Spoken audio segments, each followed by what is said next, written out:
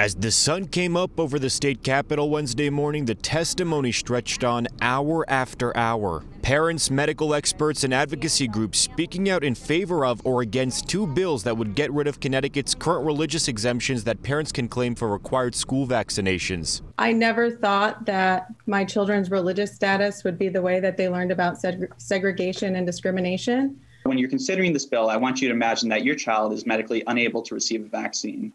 Is it okay for others to put your child at risk of severe illness when there's a safe and effective way to minimize this risk? Nearly 2,000 people signed up to speak during this public hearing, but leaders on the Public Health Committee imposing a 24-hour time limit.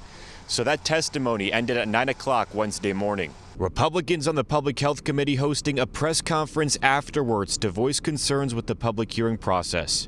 And the process that the Democrat majority on this committee had decided on to prematurely, in my opinion, end this hearing, where nearly 1,500 people were not allowed to speak, does not honor the right to petition our government and to be able to have your grievances heard. There's a lot of confusion over this, and I would have preferred to have people get together and work up to trying to find common ground, if not this session, next session. Democratic members of the committee acknowledging those who did not get the chance to speak during the public hearing as they plot their next steps. We want to hear from you, and we encourage you to submit written testimony.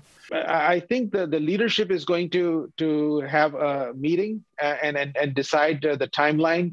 If everybody has had the opportunity to read this, they would be able to subsequently tell the leadership that they are ready to have a formal conversation around this and move forward.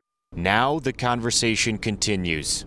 Angelo Bavaro, Fox 61 News. Now, the legislature's conservative caucus today also blasting the leadership of the Public Health Committee for ending the hearing after 24 hours. Representative Ann Dauphinais, who serves District 44, saying, quote, "The concerns of each and every single person who tried to testify are real and deserve to be heard before legislation is passed that will affect those families so deeply."